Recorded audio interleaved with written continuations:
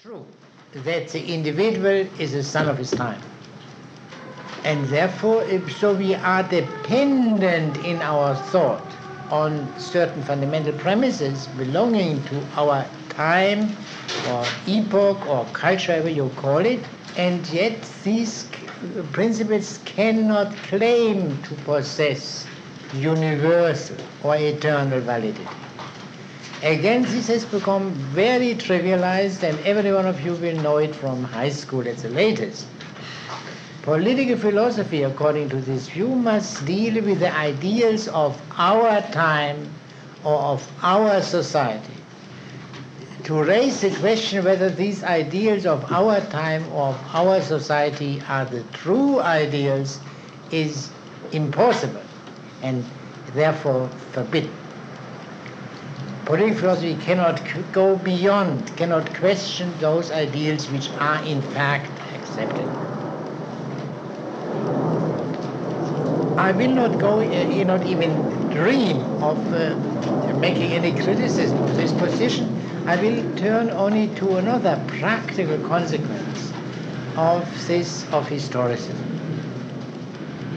Historicism can be said to say that while political philosophy is impossible, if we take the word political philosophy in any strict sense, not in the sense in which people speak of the philosophy of a man who is my philosophy to take 2 eggs for breakfast. I have heard such utterances. Now, if we take it in any serious sense, then they say political philosophy is impossible. Yet, while political philosophy is impossible, the history of political philosophy is possible and even necessary. This is, I believe, a point which you also know, if from no other source, at least from the announcement of the courses of political science departments, that this is a perfectly acceptable view today.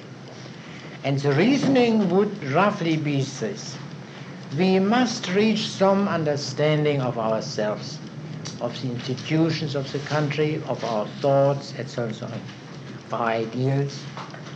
Now, these institutions and ideals are proved on inspection to be derivative from or modifications of older institutions, older ideals, and so on, so that the clarification of the present, the knowledge of ourselves, as we could almost say, is not possible except in the form of historical reflection.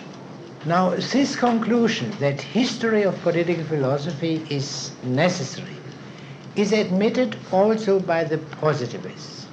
There are few people who, from time to time, you hear kind of young Turks who say there should be no history of political philosophy in political science departments, but they should be given in humanities courses.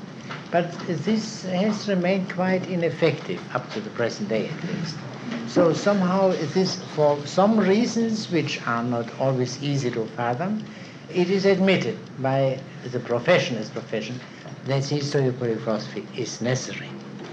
So, and this is a very gratifying thing, because here we are on a ground which is common to all or almost all contemporary political scientists.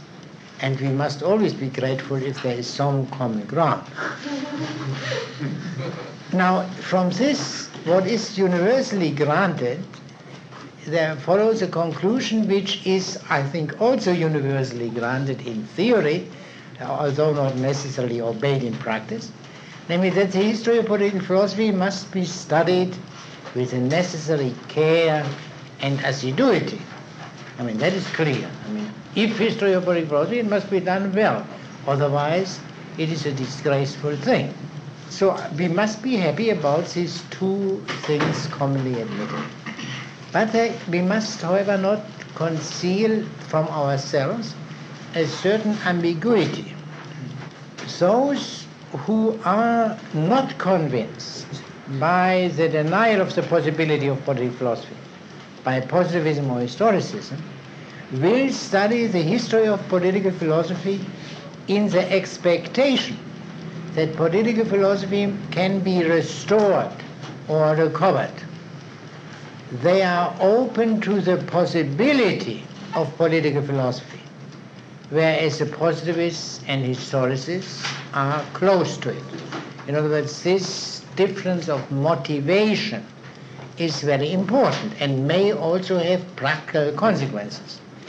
But I put the emphasis now only on what is universally granted or generally granted and not on the differences.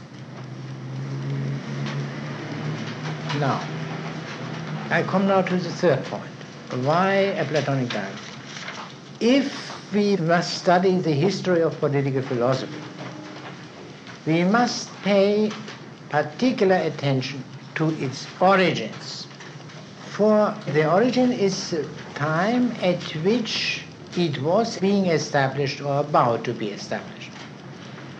After it had become established or become a tradition, it is likely to have been taken for granted, whereas in the moment of its origins it was not taken for granted. Its possibility or necessity still had to be established. Now, where do we find that origin? According to the traditional view, the originator of political philosophy was Socrates. This is today not universally admitted, not at all. But let me only assert it here, that I think this old-fashioned traditional view is true. It only needs some footnotes, But the substance of the statement would not be affected with. You all have heard that there were men who were so-called sophists prior to Socrates, and some people say they were political philosophers, and some other men. I cannot go into that now, and it's not necessary. So Socrates is at any rate, is I think also generally, as is generally admitted, a very important man as far as the origin of political philosophy is concerned. But Socrates has one great effect, which is also universally known. He did not write books. And therefore, if we want to study the origins of political philosophy, we have practically no choice but to study Plato. Naturally, it is very important to study Aristotle, but there is an important difference between Plato and Aristotle in this respect. In Plato, we can observe the ascent from the pre-philosophic or pre-scientific understanding of politics to political philosophy. Whereas in Aristotle, political philosophy is already constituted as a science, established as a science. You only have to compare the beginning of Aristotle's Politics, the first 10 lines, that is say, with the first 10 lines of Plato's Republic to see the difference. The Politics, we can say, is a treatise. The Republic and the other works of Plato are dialogues. I must say something about this implication. What does this mean?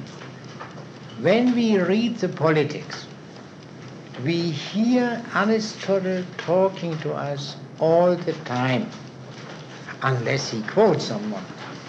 But even then, it is the quotation as being a quotation by Aristotle, is Aristotle speaking.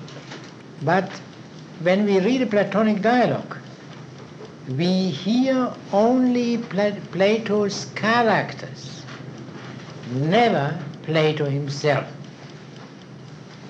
Because even if a dialogue is merely told, narrated, and not performed, Plato is never the narrator. Now, this has some implications. So we are eager to know what Plato said, and we never hear him. But there is a simple answer. Plato has mouthpieces. For example, in the dialogue which we are going to discuss, the Meno is of course not a mouthpiece of Plato. I say of course, and I should add a question mark. Why of course? But I don't go into that now. And Plato's mouthpiece is especially, of course, Socrates. But Socrates is not always a mouthpiece. In the Laws, Plato's Laws, his largest work, for example, the mouthpiece is an Athenian stranger, not Socrates. Why did Plato does Plato have a variety of such mouthpieces? He doesn't tell us, Plato doesn't tell us anything.